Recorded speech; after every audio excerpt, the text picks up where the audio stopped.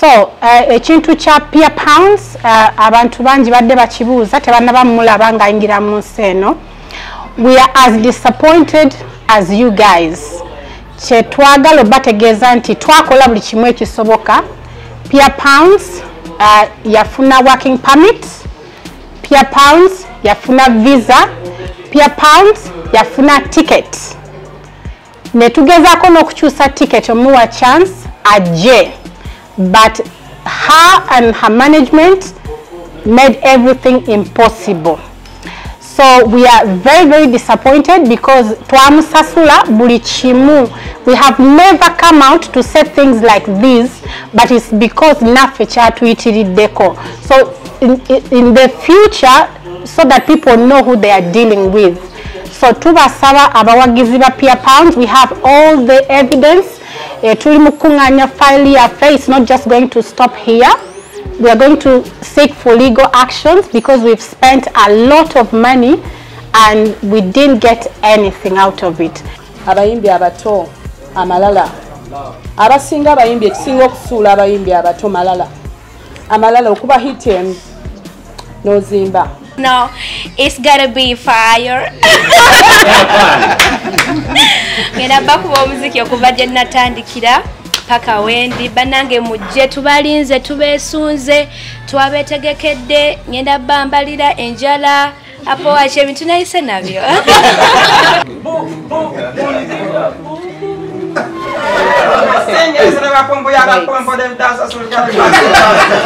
I sing. Muna tell them.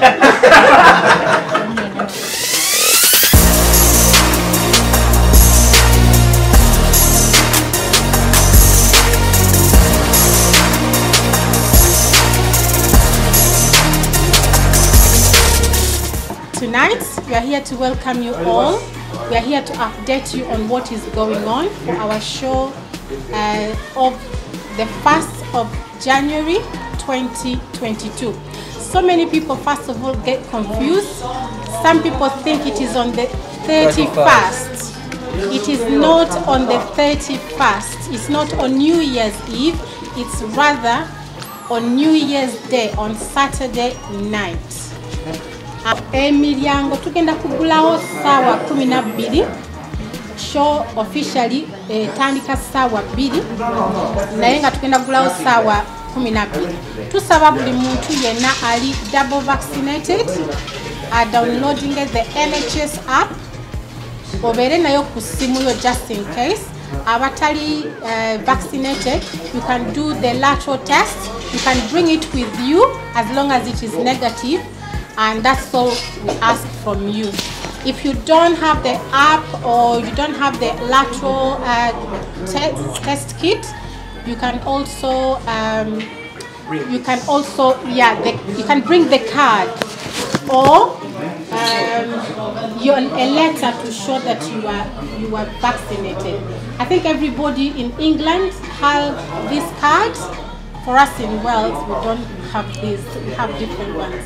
But yes, bring your card if you don't have the app or if you don't have anything else, you can just bring your card with you. To all my fans in London, to all my fans in the US, to all my fans in Africa, to all my Ugandan fans, to all my fans in East Africa, to all my fans from Africa. Unakulwa lero tuli London. Eranga tuli waneeno kulwa show egenda okubeerawo ennaku z'omwezi nga lumu January ku Royal Regency. Eranga mbakakasa nti we are fully energetic and ready. Tuli balamu bulungi, engoye twazitegese, ennyimba weziri music wali tugenda kubakuba omuziki okuva kayimba akasooka paka kayimba akaliko. Byaman musaleeko mwena ku Royal Regency ennaku z'omwezi nga lumu January kigenda kubeera massive. Siri musajja mwogezi mulungi ni musajja wa bikolwa era ku lunaku olwo abamanyi mukimanyi tino kigenda kubeera massive. Twegweko. One love. Thank you for supporting my music. Thank you for supporting Ugandan music. Thank you for loving Ugandan culture. So pull up for the culture. Do this for the culture. Musaleeko tukube endongo. Yaman tubalage nti naffe tuli baakabyera tunyumiddwa. Ladies and gentlemen, Manya Kamakogera, ampita rabadaba banji gwe bamanyi ng'omukyamu omukyamu omutuufu kwegamba both worlds, best of both worlds. For starters njagala kubagamba nti excitement jenina okubeera wano e London yamanyi nnyo. It's been a long time. It's been a long time coming. I've wanted to come and perform for the people in London for a very, very, very, very, very long time. And you know, as God would have it, as faith would have it, we're here. Super excited, so excited. Bananga muje tugenda bakubira raga okuva mu 2010 paka mu 2021 bwe kigenda okubeera awo. It's going to be massive. Kubamba ne jalanja ukaneko ne bana bankozero Jamaica ne bamuna otegera simanyi yakuwa migade mshuga puyaka as a dancer style your regions e ponde ada ponde bankaraga comedy kuku kwa dancer style madashiro kwega kentegeza mbufonze tibyona bigenda kuba ayo raga comedy rubada that name Rubadaba. Agena kutandikira ku 2010 kali akayimba ka mwaka ki ako kenyini nkuzino olunyiri ne nkusura ne nkuzino olunyiri 2010 kene sunze nzera ndi msanyufu okuba wano okubanga ndi London kyamaanyi nnyo kusaidi yange era nebaza Richmond okubanga yatuwadde this great opportunity okubeerako mu bantu ab'ebitiibwa we bati for kubeerawo kwaffe just nebaza Katonda nti twagalwa tusiimwa bye tukola, so just come one come all. Thank you. Banangira nange ndasooka nebaze Richmond Promotions ne Mosh aliwa kuba taliwo okuba nti tuwadde opportunity eno okujja London tubeereko n'abantu baffe. Tulina bangi nnyo wano abatwagala era tusiima nnyo the love and support. Tulina surprise gye muli, just come 1st of January. Bannaye bafani bange abalungi simanyi kyakwogera naye twatusedde London era ennaku z'omwezi nga lumu tugenda bakuba omuziki tuli bangi. Nebaza mukulu Richmond okuba nti atwagadde nnyo nnyo n'atuwako ey'enjawulo sebo kano kako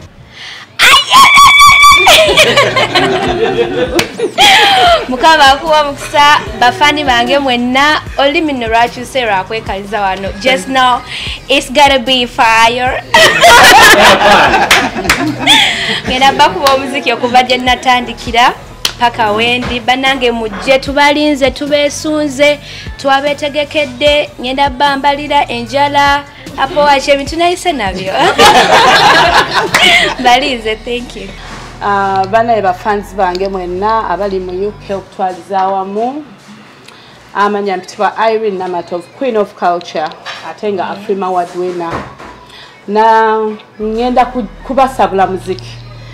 Nze kyemmanyi nti wano ku London abawagizi we bali era mayi bagenda kujja era bakeere bukeezi mukeere fe tugenda kujagana amakoti temugerabirayo obuli bannaze nabo tugenda bwesiba tujagane tusambire wagulunga janzi era nebaza ba Promoter'S Richmond bambi we bali nnyo buli kimu. You're so good. Mchala Mary Ngabire, thank you so much for your good work. Mwena tubebaza kati bambi tulinze bantu mujje mukere mujje eno squad je mulaba wano egenda basanyusa egenda bakuba muziki ya kyekyo bambi mbagala nnyo abantu bange ab'e London. So leka tuna muzulalo Roger Baye Bampita Roger old school. Sijagamba nti gwe gusoose okujja wano najjawoko mu 27 najja ne Wizo ne radio era nsanyusa okukomawo. Njagala kwebaza ba promoter bantu balungi ba keeping in touch bafaayo bakubuuza oliwa oli bulungi otuse ku airport, so they are so much caring. I love that.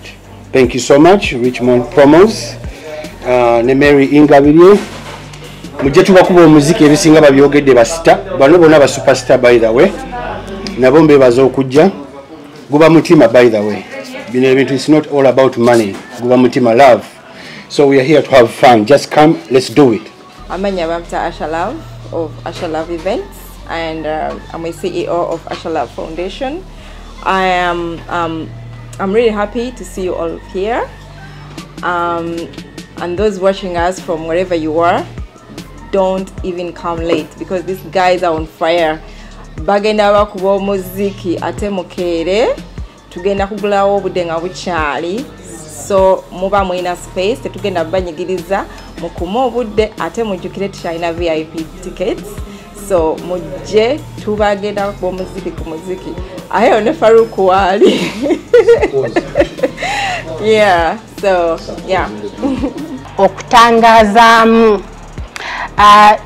in the past tubadde tufunanga obuzibu abayimbi ne batajja for different reasons but normally we don't come out to say oba lwaki abayimbi tebazze oba kiki naye this time around buli kimu twagala kikyuke mu bulungi. We value our customers, we value our supporters, our fans and everybody. So ekintu kya peer pounds abantu bangi badde bakibuuza tebanaba mulaba nga ayingira mu nsi eno. We are as disappointed as you guys. Kye twagala bategeeza nti twakola buli kimu ekisoboka. Peer pounds yafuna working permit, peer pounds yafuna visa, peer pounds yafuna ticket. Ne tugezaako n'okukyusa ticket omuwa chance ajje. But her and her management made everything impossible. So we are very, very disappointed because twamusasula buli kimu. We have never come out to say things like this, but it's because naffe kyatuyitiriddeko. So in the future, so that people know who they are dealing with. So tubasaba abawagizi ba peer pounds, we have all the evidence. Tuli mukunganya file yaffe, it's not just going to stop here. We are going to seek for legal actions because we've spent a lot of money and we didn't get anything out of it. Tusaba abawagizi ba peer pounds betwasubiza nti ajja kubeera wano n'obulango mbadde mu bulaba ne video ya Gikola nga she's coming but she hasn't come. Really the reason why temulaba Sarkozy is because he's behind the camera. Bino biremera yabikwata. Owensonzo olugala awo yali ku kamera eyo naye mujja mula mu kivulu ajja kujja ku stage ajja kuna gwalekera kamera mu mulabe abana anayogera ki era ajja ku bwe muna bayita ku stage ne kamera mmanya yoyo Sarkozy wata inabiga sheno egena kubeerawo enaku z'omwezi nga lumeka nga lumu January so egenda okugulawo ebivulu e Uganda era we time wetuviira wantu tugenda kuddayo ngendongo mzee ajigudde wekibuze kiwulira era bwe nkisuubira so temweraliikirira kuno kulinga okugulawo kw'ebivulu yaman government yaffe eye Uganda tebayimbi bannaffe nabo bakole cause tukole fenna etute tukole kubanga abayimbi tutudde for over 2 years tetukola era nga bwe twogedde wano show eya first wane London betuva wano betuddayo Uganda nze ngamba ng'abayimbi twandibadde twekolamu omulimu mwami Museveni n'otuta ne tuyimba mayi bano abawagizi baagala nnyo amaloboozi era mbadde nga nkigamba nnyo muwalango oyo baagala nnyo amaloboozi osobola okuba nga oyimba ng'ennyonza naye nga tolina discipline eyo ekola kinene nnyo discipline yesooka n'ekirala hard work pays abayimbi abasinga olina okumanya nti olina okukola ennyo okufuna kyoyagala n'obugumiikiriza kintu kikulu nnyo mu buli kintu kyonna oyinza okuba oluyimba olusooka ne lutatunda n'olaba nga abatakwagala abantu n'oggwamu amaanyi tolina kuggwamu maanyi abayimbi abato amalala abasinga abayimbi ekisinga okusuula abayimbi abato amalala okuba hitem n'ozimba nogamba anze sigenda kukola bwendi sigenda bampangisa ne bakola bwe batukugamba ebintu ebyo bisuula nnyo abayimbi amalala discipline n'okukoppa